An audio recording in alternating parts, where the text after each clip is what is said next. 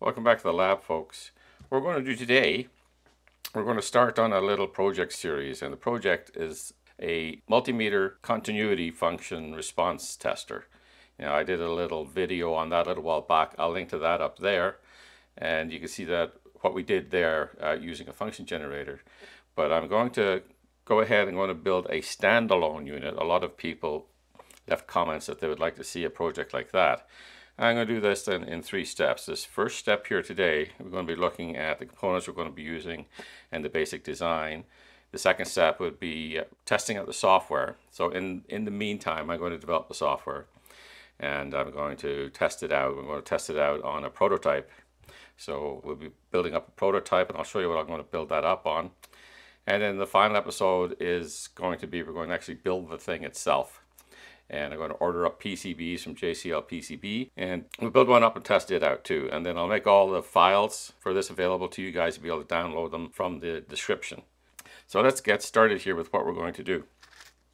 So I'm going to use this display here. I've got a bunch of these. These are left over from my little store I had a few years back. And these are little LCD displays based on what was available in the Nokia 5100 and 5010 cell phones. I think there was another model had them as well. They got a little SPI interface on them, but it's a write only. It's very easy to hook these things up. You've got VCC ground, we've got a backlight, and we've got a clock, data in. DC, this pin here decides whether the data in is going to be data or command. Chip enable and reset.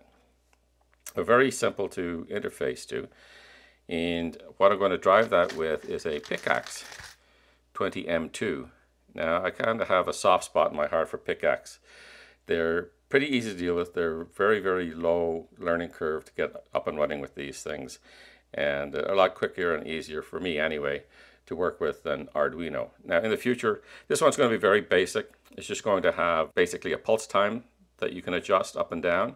From my experience with the chip, we're going to get from about 30 microseconds all the way up to about 310 milliseconds. Anything that responds to 30 microseconds is a superstar meter. Anything that can't respond to 310 milliseconds is pretty bad. And I do have a couple of meters around that won't, actually. I guess you'll get to see them someday. But 310 milliseconds, think about it, that's a third of a second. So if you're sitting there, you make contact and you're going, beep, that's a long time. So you can't go around like this. You have to wait at least a third of a second on each pin before you go on, and that could be very tedious. So that wouldn't be a great meter. And to build a prototype, I'm going to got one of these little boards and put it on top of this. Now this thing here, it will take the microcontroller in here. It's like, it was my version of the Arduino for the pickaxe chip. This is also a part of my story. I designed this thing. And these little boards, I've designed these little boards to go on to be little prototype boards. So they'll pop in there like this, and I can mount the display, something like this, and connect up to one of the ports. And we'll mount a couple of switches on here for up and down. So we've got these kinds of switches here, these little tactile push button switches. So I can put a couple of those over here. And that's it, that's all I really need. And a MOSFET, of course, one of these little 2N7000s. So that'll come over here somewhere. And then I'll have, like little traces here I can connect up to so we can actually test the thing out, test the software out anyway. And then I'll have another display for the final version too. So I think I have enough parts in here to do both the final version, except for a couple more of these switches. I need a couple more of these switches. The final version and the prototype. Because a lot of the parts that you will see in the design upstairs, a lot of the parts are already on this, such as the programming interface and a couple of other little components too. And well, that's it. So that's what we're going to do. And yeah, I have all the components ready here. And so let me take you upstairs to the office and I'll show you the design I came up with and the layout for it. And I'd love to hear your comments about what I'm doing and whether or not you'd like to see more in the future. For instance, a Arduino based one will have a little bit more bells and whistles on it. I don't personally think that that's necessary, but anyway, let's go up, have a look at the design. Okay, folks, so here is the very simple circuit that we have to implement this DMM continuity response tester. Like I say, it's going to be a minimalist design. So basically we have just the power coming in here, and we have some bypass capacitors. And this jack here, along with this 10K, 22K, and this 180 ohm resistor, compromise the standard programming interface for a pickaxe microcontroller. We have our pickaxe here, and I've thrown in a couple of test points here and there. We'll see those in the final version. And I've got a switch up, a switch down. We'll detect them going to 0. These pins are being pulled up to 5 volts. And I've got those going into port B6 and port B7. And then I've got port C here handling the LCD.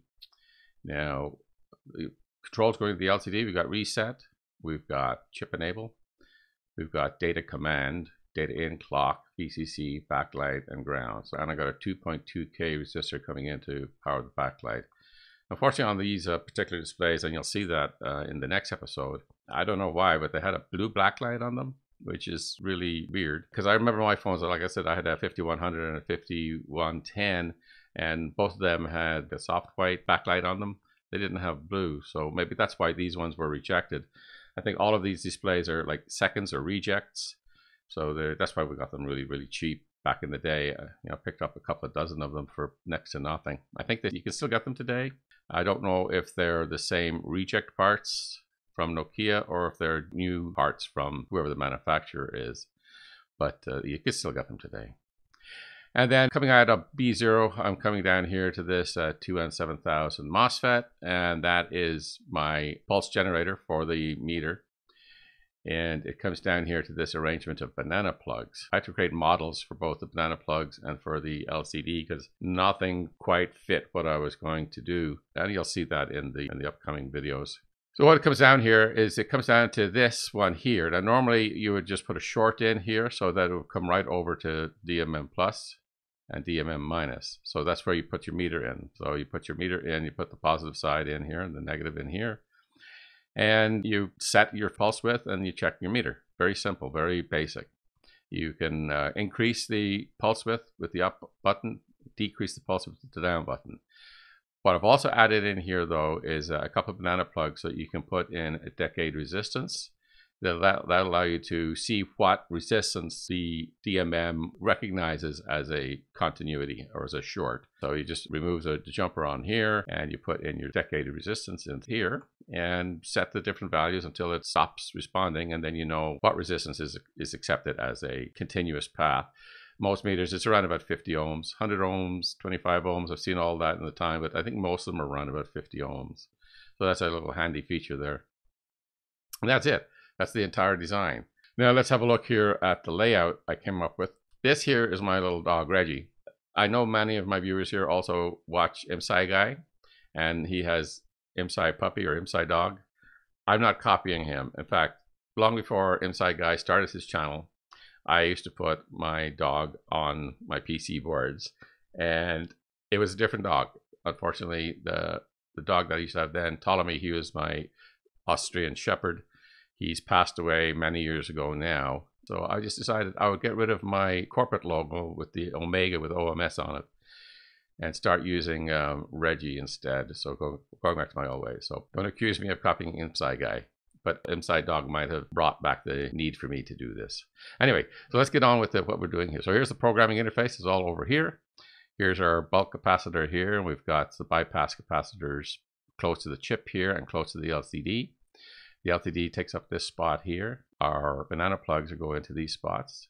This is our short pin, our 2N7000, and our up and down arrow keys, and our power in. That's it. And this thing is pretty small, if I recall correctly. Let me pop up some measurements here.